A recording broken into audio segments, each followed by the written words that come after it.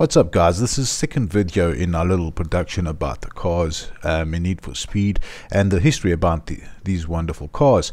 The car today is the Ford Lotus, the MK1 Lotus. Okay, it was manufactured between 1963 and 1966. So successor to this vehicle was a Lotus Colton. It was a performance car, body style, two-door saloon, and it came out finally with a 1600cc straightforward twin overhead camshaft motor. Brief history about the vehicle. The history of the Lotus Cortina began in 1961. Colin Chapman had been wishing to build his own engines for Lotus, mainly because the Coventry Climax units were so expensive. Colin's campaign chance came when he was commissioned by Harry Munday, a close friend and designer of the Coventry Climax engine and technical editor for Autocorp, to design twin-cam version of the Ford Kent engine. Most of the development of the engine was done on a 900cc and a 1300cc bottom end, but in 1962 Ford released the 116E 5-bearing 1400 engine, or 1499 engine, and work centered on this. Keith Duckworth from Cosworth played an important part in tuning of the engine. The engine's first appearance was in 1962 at the Nuremberg in a Lotus 23 driven by Jim Clark.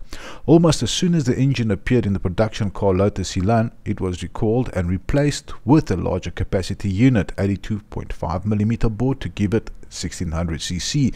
This was in order to get the car closer to the 1600-litre capacity class in that motorsport.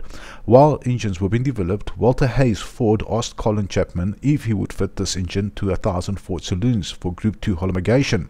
Chapman quickly accepted, although it must have been very busy in the Chestnut plant, with the Elan about to be launched. The Type 28, or Lotus Cortina, or Cortina Lotus as Ford would like to call it, was duly launched. Ford supplied the two-door Cortina body shell and took care of all the marketing and selling of the car, whilst Lotus did all the mechanical and cosmetic changes.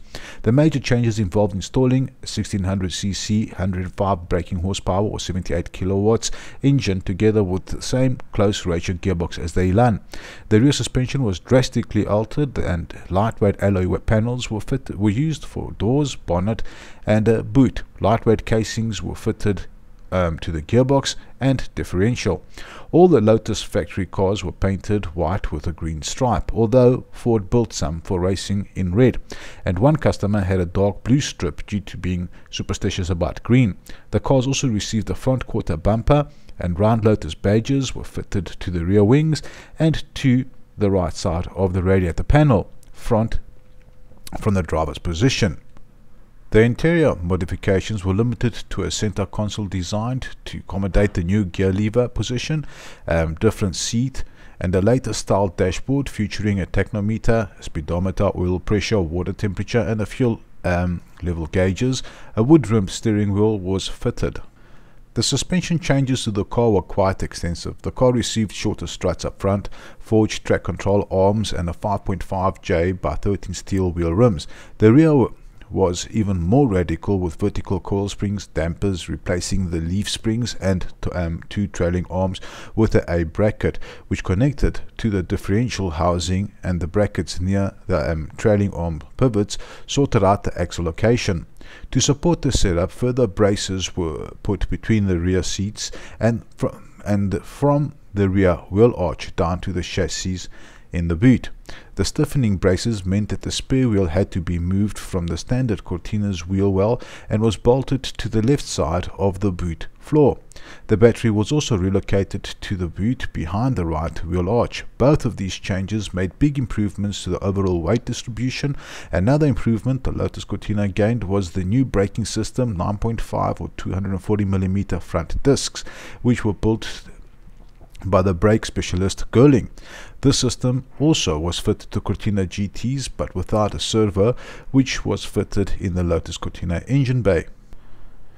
Initially, the engines were built by G.A. Prestwick of Tottenham and then Villiers of Wolverhampton.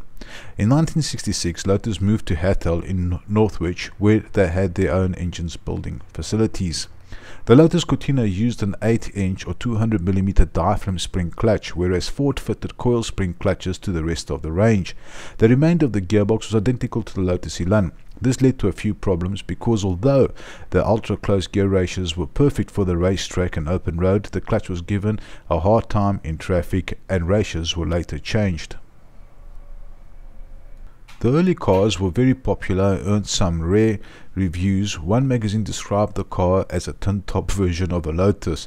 It was the car of many enthusiasts who before had settled for Cortina GT or a Mini Cooper, and it also amazed a lot of people, the public, who were used to overweight sports cars like the Austin Healey 3000. The launch was not perfect, however the car was too specialist for some Ford dealerships who did not understand the car. There are a few stories of incorrect parts being fitted at services. There were a few teething problems reported at the first batch of owners. Most of the problems show how quick the car was developed. Some of the engineers were down on power. The gear ratios were too close, and the worst problem was the differential housing coming away from the casing. This problem was mainly caused by the high loads put on the axle because of the A bracket. It was an integral part of the rear suspension.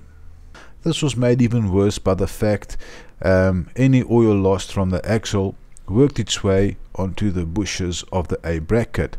There were 4 main updates made by the MK1 Lotus during its production to solve some of these problems. The first change was a swap of the 2-piece prop shaft, and the lighter alloy transmission casings were changed with standard Ford items. This also included swapping the ultra-close ratio gears from the Cortina GT gear ratios. The main difference was first and second and reverse were much higher ratios. From the 1964 standard panels were used, and rather than the light alloy ones.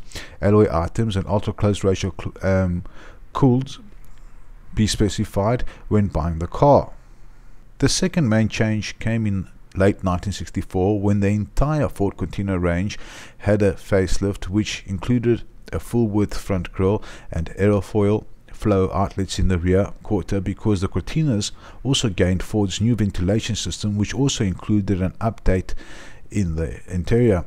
The third and probably the most important change came in the mid-1965 when the Lotus rear suspension was changed for the leaf spring and radius arms of the Cortina GT. This replaced all the stiffening tubing as well. The last update also came in 1965 when the rear drums were swapped for self-adjusting items, and also the famous 2000E gearbox ratios were used. These lowered first and reverse about halfway between the Cortina GT ratio and the ultra close ratio box. Also, these changes made the cars less specialized but far more reliable, and all the special parts were still available for competition as well as to members of the public. The Lotus Cortina had by this time earned an awesome competition reputation. It was also being made in the left-hand drive when production finished around late 1966 and the MK2 took over.